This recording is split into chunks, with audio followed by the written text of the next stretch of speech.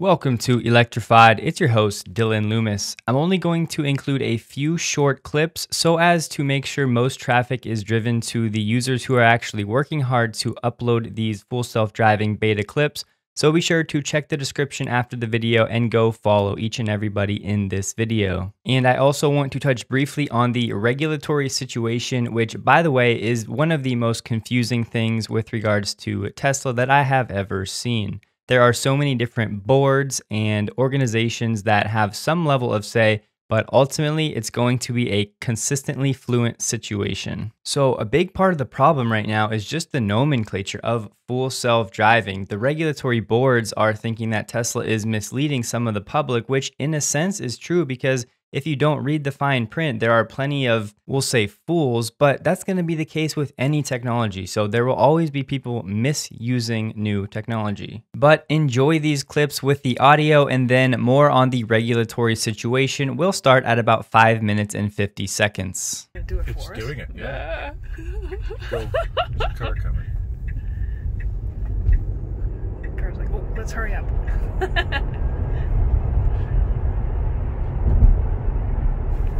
In 500 feet, turn left onto Plum Canyon Road. Here. Now Nice. turn left onto Plum Canyon Road. Turn signal, guys. There you go.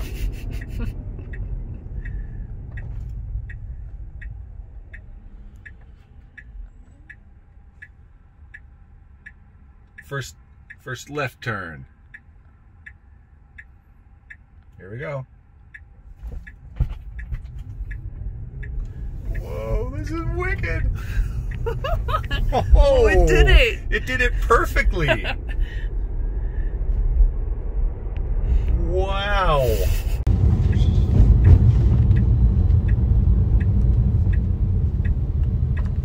Okay, it picked the wrong lane here.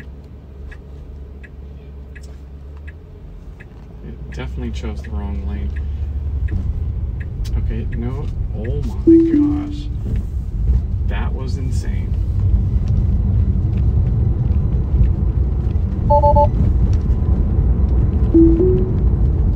Okay, so don't hit that median, please. I'm gonna have to steer through this because this is getting a little crazy. So we should be making a right turn right up here. Should be making a right turn at this light. So detecting yellow, red, turn signal on.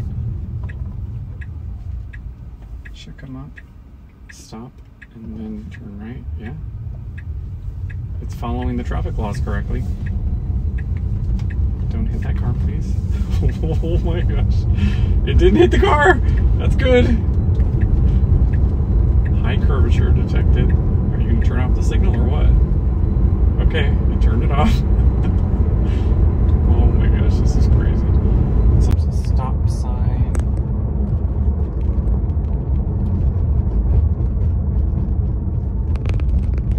It's doing a good job. It's not crossing the yellow marker. Okay, so it didn't turn on the signal here, maybe because it's detecting this as a soft curve.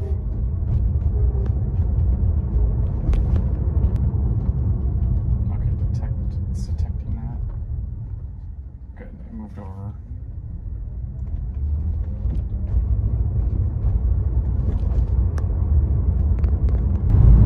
Now it should move over because we have to turn left up here.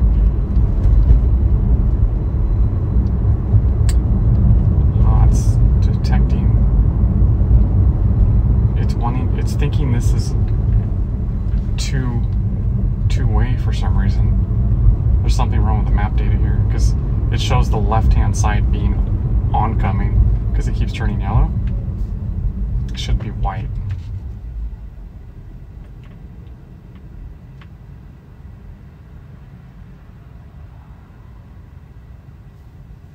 It's detecting the lights pretty good.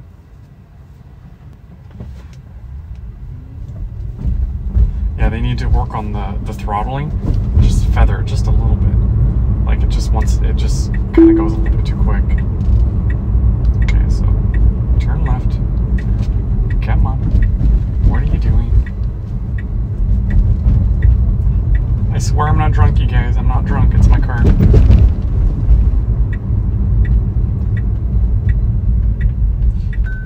doing all this by itself. So this is kind of challenging because there's a lot of construction on the left here. And it's not going to turn. Oh my gosh. Okay. Yeah, I think those barriers was kind of blocking the vision. So they're going to have to like maybe figure out a way to overlay some kind of map data with the vision, because there was like these pylons that were blocking the corner there, and I think it had trouble seeing again. The regulators will also need to compromise on some level and understand that Tesla needs to have this technology active with at least a certain portion of the fleet to get the data feedback loop going, because this is the only way that true full self-driving and more safety on the streets will ever occur. So that's going to be a delicate balance, and it will vary state to state on some level. Tesla is among about 60 companies with permits to operate autonomous vehicles with human backup drivers in California. These companies are basically required to file reports every time there is a driver intervention. Supposedly, before Tesla can actually put full self-driving vehicles on California roads, it would have to get another permit from state regulators. However, the California Department of Motor Vehicles didn't respond to questions about Tesla's latest plans. NHTSA, the National Highway Traffic Safety Association, which has basically shied away from imposing regulations because they don't want to stifle safety innovation, says that every state holds drivers accountable for safe operation of their vehicles. Now, NHTSA does regulate the automakers, and they have said that they will monitor these Teslas closely and will not hesitate to take action to protect the public against unreasonable risks to safety. They also said that they have indeed been briefed on Tesla's new system, which it considers to be an expansion of driver assistance software, which does require human supervision. That's a big distinction. They followed up saying no vehicle available for purchase today is capable of driving itself. Now, there's also the NTSB, or the National Transportation Safety Board, who has faulted Tesla in the past for those fatal crashes, but these board members who have no regulatory powers have said they are actually frustrated that the safety recommendations have been ignored by Tesla and NHTSA. As mentioned, at the state level, there are different bills that have been enacted into legislation, so I included a link below so you can search for your state to see what's what where you reside. And you, of course, have the federal level, the U.S. Department of Transportation. They work with the White House, and they have recently developed AV 4.0, which builds on previous versions of federal autonomous vehicle guidance, coordinating efforts across the federal government with places like federal agencies, innovators, and the public. Essentially, AV 4.0 establishes federal principles for the development and integration of automated vehicles, consisting of 3 core focus areas: